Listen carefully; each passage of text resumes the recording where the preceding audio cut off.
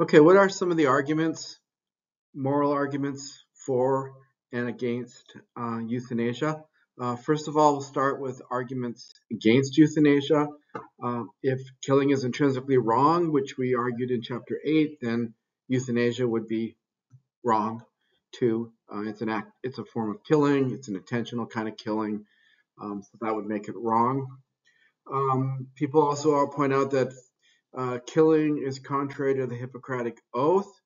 Now, of course, we have been arguing that the Hippocratic Oath has got to go, but you could broaden that to being saying contrary to the medical tradition or the goals of medicine. Medicine is not here to kill people. It's here to heal, to preserve life, to promote health, to relieve suffering. And even if there's disagreement about which one of those, none of those seem to be automatically imply that they would also include killing the patient in the situations that the patient would want it. A third argument would be that euthanasia would be a public and legal disaster. It would reverse our move in our society away from private killings, from letting people take revenge killings. We've tried to stop those. It would sort of return us back to that situation. And it would probably not be the positive thing that people often argue that it would be. I mean, in the situation of abortion, it wasn't a positive thing to bring that into our society. We're still arguing over abortion to this day, and it's been around for over 50 years. How about the other side? Main arguments defending euthanasia. There are basically two kinds. Arguments that defend euthanasia because somebody has chosen it, so these would be autonomy arguments, and arguments that defend euthanasia because it is in the interest of the patient.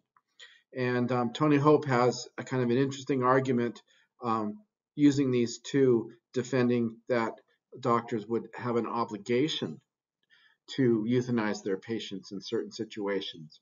We'll look at that separately. That's a pretty extreme kind of argument, not one that people would expect. Usually people think people defending euthanasia are arguing for it as an option, not as a requirement of medical practice.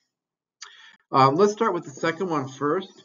So here we have the argument from suffering, a patient interest argument. It works something like this. The doctor's moral obligation is to care for their patients, and that implies, this argument goes, a moral obligation to kill their patient if the patient is suffering. I don't think any of these arguments are very strong, but this one's particularly weak for a couple of particular reasons. They include, first of all, if there's an obligation to care for somebody who's suffering, and certainly there needs to be, right? There's an obligation to care. It's only a general obligation. It implies that the doctor should do something about his or her patient's suffering, but it doesn't imply that the doctor should kill them. There are lots of ways to deal with suffering, okay? And if killing is at all justified, it would have to be in very extreme cases of extreme suffering that is horrible and ineradicable and can't be stopped in any other way. It's simply got to be a last resort, not a first resort. And finally, erasing somebody from existence, although it does solve the problem, it's a pretty extreme response to suffering. It doesn't address the problem at all. The problem is not the patient's life, but the patient's suffering. If the patient wants their life to end, well, that's suicidal. So that should be dealt with directly. And it's no longer suffering that's the problem here. It's the suffering life. Relevant to any objection to treatment here would be how the relationship of responsibility is established. This is an important point. In Hippocratic ethics, the physician agrees to accept the person as a patient. That's when the relationship begins. And that's why the Hippocratic Oath spells out the things that a doctor will do and won't do for their patient. In Judeo-Christian ethics, the patient accepts the professional's offer of commitment and reciprocates the commitment. So the doctor tells the patient what they can do, the patient accepts that, the patient initiates it. So the patient may not even been expecting euthanasia as an option there, and it may not have been given. This is why euthanasia advocates moved to the political sphere because making it illegal just rules it out as a possible option at all. So they want it to be at least included in the options that the patient will then agree to as part of the doctor-patient relationship. Of course, is it ever in someone's interest to die? We'll have to look at this a little more carefully when we look at Tony Hope's arguments.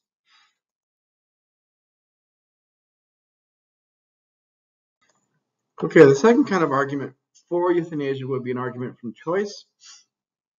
Here the reasoning would work something like this, that the patient has the moral option to request to be killed, which would be some kind of a right to die. And notice you got to say moral option. You can't say the patient has the right, the requirement to request it in certain circumstances. People don't want to go that far, so they want to say it should be an option. Then the principle of respect for autonomy obligates the doctor to honor that request. Therefore, a patient would have a right to request euthanasia, and the doctor would have the obligation to provide it. This has its own weaknesses. It's highly contentious to claim that the autonomous choices are not limited by moral considerations. Can you legitimately choose something evil? So here you need to, first of all, figure out whether killing and asking somebody to kill you is a moral request. If killing is wrong, intrinsically, then it's an immoral request. So it's the same thing as asking someone to help you steal, to hurt somebody else. Yeah, you can autonomously ask that, but people don't have to honor those requests because they're immoral. It is even more contentious to claim that your autonomy gives someone else the obligation to aid you in doing something morally wrong. This is the difference between a refusal and a request. And autonomy has traditionally been considered a negative right. People's refusals should be honored, but their requests require further justification to become involved. So it's the idea of, if I say, don't touch me, leave me alone, you should honor that. I mean, you have to go out of your way to touch me. But if I say, can you help me do this or that? Well, you can't justify doing that just simply because you've been asked. You have to have further and extraneous reasons justifying your becoming involved in the request. So that's an important point. A lot of people think on the basis of being autonomously requested, the doctor has a duty to perform euthanasia. No. The doctor then can consider, do I have any obligations that would justify or require that I honor the request that I've been given? In a typical doctor-patient relationship, the patient has already contracted with the doctor to cure their medical conditions. So there wouldn't typically be this sort of a deliberation. And what sorts of reasons might justify a doctor becoming involved in a patient's request to kill themselves? Well, that sounds like it's back to their suffering, right? But that takes us back to the previous argument, which we've already seen has been kind of weak. Are there better arguments for euthanasia? I think there are at least two. An argument from self-determination, where we would argue not that we have this right to make these choices, but we have a right to determine the direction and the course of our lives. And here you would argue that that might include the time and place of our deaths. But there would need more to be said than simply saying it. An argument from individual well-being might also justify that. If we can morally forego life-sustaining treatment, then we might be accepting the reason that the best life possible is possibly worse than no life at all. The same reasoning might underlie euthanasia, but there are a few differences that would need to be spelled out here. So I mean these to sort of give you some sense. How might people argue? Both of them would set decision-making capacity as a baseline, and neither argument entitles the patient to compel physicians to act contrary to their values. So both of them still have the problem of the physician who says, I don't want to do that. And what do you do at that point? You look like you're at an impasse.